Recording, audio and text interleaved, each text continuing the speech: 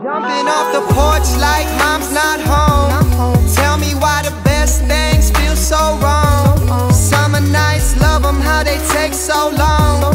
What's up guys, it's Josh and we're back again with another video, specifically another video in my Ivy League Secrets series. For those of you that don't know, I mainly post Yale vlogs and student interviews, but every other week or so I get a chance to reflect back on my college application process and give you guys some tips to be successful during yours. Before I get into the video, I just want to point out that I'm sitting in the middle of Paris right now, and that middle thing you see right there, yeah, that's the Eiffel Tower. This may just be a normal college application related video, but just keep in mind that how many of them are filmed in front of the Eiffel Tower. So let's get into it. Today's video is going to be about nailing your college interview and specifically impressing your top choice schools. I'll walk you through some stories from my college interviews as well as giving you some tips to be successful for your own. Before we get into it, I want to make a clear distinction. In the college application process, your interviews fall into two main categories. Your general college interviews that you'll do for a lot of your top choice like Ivy Leagues and top 50 schools, and then your scholarship interviews, which are going to be a lot more competitive, a lot more intense. Along with these scholarship interviews come the service academy interviews, which are very similar. Today's video I'll be talking about both, so let's get into it. Start with talking about the general college interview. When you're applying to colleges on the common application, most of the Ivies and other top schools will have a little box you can check. If you check that box, you'll be automatically assigned an alumnus to have an interview with. Keep in mind these interviews aren't necessarily required, so don't freak out if you can't do it or there's not alumni in your area. But if you get the chance, 100% opt for the interview. When I was applying, I think I had interviews for Yale, MIT, Princeton, and Stanford. Now the first thing I have to emphasize with these interviews is that in the big scheme of things, they really don't matter that much. This interview will not make or break your application. I mean, it serves two main purposes. First, the school wants to verify that you're an actual functioning human being and you're not just a piece of paper with a GPA and an SAT score. And second, the interview serves as a purpose for you to ask questions and learn more about the school that you're applying to from somebody that actually went there. Do not stress. I remember my first interview was with somebody from MIT. We were emailing back and forth. I was stressing about it. I showed up in a sports blazer and like slacks and a tie and everything, and then I think he was wearing like jeans and an MIT hoodie. I was completely overdressed, and I think we were meeting at like a Starbucks like outside. It was just not a good look. Obviously you should look presentable, but the first thing I want to say is just it doesn't matter what you wear. Most of these general college interviews are going to be pretty chill, pretty relaxed. Just look nice, look presentable. I remember going in my interview and having no idea what I was going to talk about, no idea how these interviews worked. But after doing it 4 times, you can kind of see a pattern, and the interviews all went pretty much the same way. You'll introduce yourself, you'll probably be asked to give a little background info. Keep in mind, most of the time these interviewers are given none of your information other than your name and your email, contact information, stuff like that.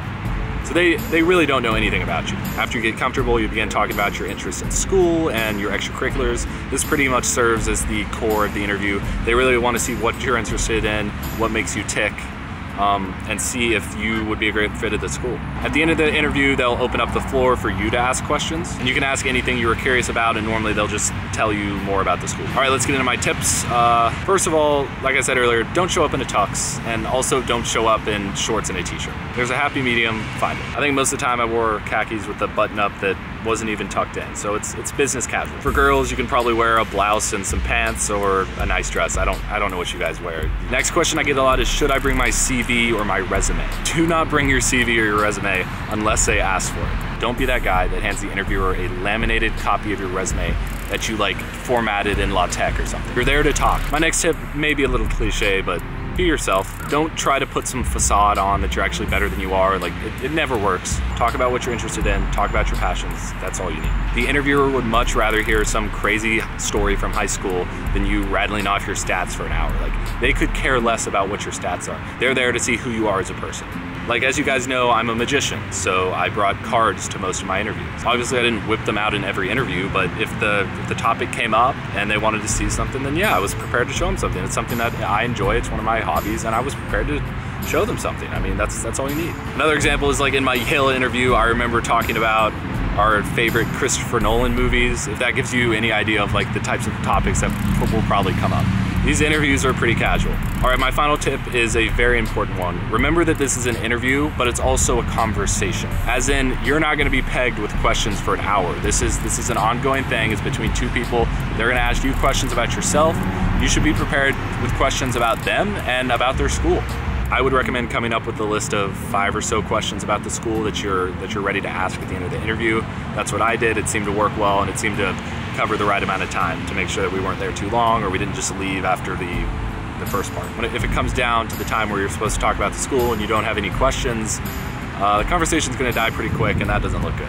All right, that pretty much concludes my tips for general college interviews. If you're still feeling unsure about the interview, or maybe you're unsure about another aspect of your college application, I highly recommend checking out the sponsor of this video, Crimson Education. If you've been watching my channel for a while, I guarantee you've been recommended at least one of their videos. Crimson Education's main goal is to connect students with a team of strategists, mentors, and tutors that will help them create a successful college application, whether that be extracurricular and leadership help, college essay topic brainstorming or editing, or SAT prep and tutoring. The best part is that it actually works, and they've had over 460 offers to top 50 colleges just since 2015. For those of you applying internationally, don't worry. Crimson now has over 25 offices across the globe. If you have ever felt lost in your college applications or just want to stand out in the growing competition, definitely get in touch with Crimson ASAP and hear about a plan that can be customized exactly for you. A lot of my friends at Yale used a college consulting service similar to Crimson, and they only had great things to say, so I highly recommend it. I'll leave the link below in the description. You definitely want to check it out. All right, now let's get into the second type of college interviews that you'll probably encounter, your scholarship and service academy interviews. A lot of the time, state schools will have full ride scholarships for students. I know the University of Virginia had the Jefferson Scholarship, and I'm pretty sure other states have similar scholarships that are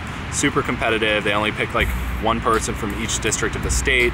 You have to go through like a long interview process and submit extra essays and everything, but at the end of the day, it gives you a full ride to the school, which is a big deal. Similarly, when you're applying to a service academy, you'll have to get in touch with your congressman, because if you want an appointment to a service academy, you also need a congressional nomination from one of your 2 senators or your House representative, and they only have a certain number of nominations that they can give, so it's normally a pretty intense interview process to secure one of those. First of all, unlike your general college interviews, show up in a suit or a blazer unless otherwise stated. You want to make a good impression. Unlike the other interview, which is a conversation, this one they are probably going to be pegging you with questions for an hour, so bring your A game. Next, similar above, you want to be able to talk about yourself. I recommend getting in front of a mirror and practicing your response to the question, "Tell me about yourself." You have a story, find it, practice it, and be able to spit it out when you get asked it at an interview. Next, you'll probably be asked at least one of the following questions. What was a time when you faced a big challenge and you overcame it? Describe a time when your leadership was tested. How did you overcome it?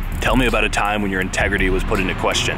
How did you react? These are pretty much your general textbook questions when it comes to interviews like this. My suggestion is to make a list of these questions and similar ones that you can probably find online, and have a story to respond to every single one of them. Now, when I say have a story, I mean you don't just want to BS your response and just say words that don't necessarily mean anything. You want to have a concrete example from your life that would be able to support this idea and make a cohesive argument. Don't dodge the question, answer it thoroughly, use evidence, just like if you were writing an essay. Obviously, also your interview will probably be aimed towards a specific subject area, i.e. if it's an engineering interview or maybe an interview for a writing scholarship, you're probably gonna have another set of questions that falls into that category. Like for example, if you're at an engineering interview, you might be asked about an engineering problem or maybe an engineering project that you've been working on recently and how it's affected your growth in the subject area. I remember at one of my Air Force Academy congressional nomination interviews, I had somebody ask me, name a current event in the United States Air Force. That's it. It was just like, name one. It was very out of the blue, and I couldn't do it. So I guess one piece of advice is if you're applying to a service academy, make sure you're up to date with the current events of that branch of the military. But overall, when it comes to these interviews, be prepared, do your research, and you should be fine. All right, that's about it for this video. If you found this video helpful, feel free to drop a thumbs up down below. It helps me and the channel a lot more than you think.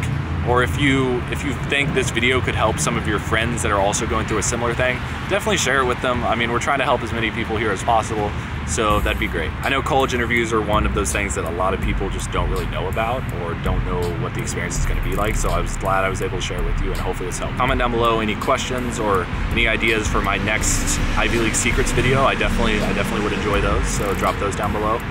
And I guess that's about it. I will see you guys in the next video. Oh, also, subscribe if you're new. That's a big deal. If this is the first video that you've seen of mine, definitely subscribe. There's a lot of good college-related content on this channel, and you'll also get a peek into my life at Yale and the fun stuff I'm doing this summer. So, I'll see you.